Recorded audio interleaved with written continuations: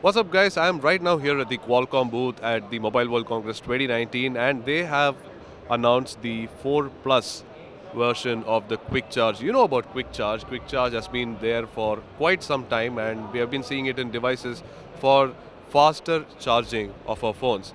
So, what's the latest about 4 Plus is that you get from 0 to 50%, depending on the phone and depending on the charger and whatnot, in under 15 minutes. So I'm going to show you a quick demo of the presentation they have. So here are all the products. Some of them support 4 Plus, like for example, this one, if I'm not wrong, and this one, yeah, this one's a 4 Plus, it's USB-C. And there's also a Mi wireless charger that is going to support 20-watt wireless fast charging. So let's begin this demo here.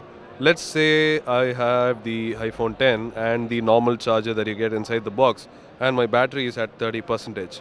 So how fast is going to be Quick Charge 4 Plus?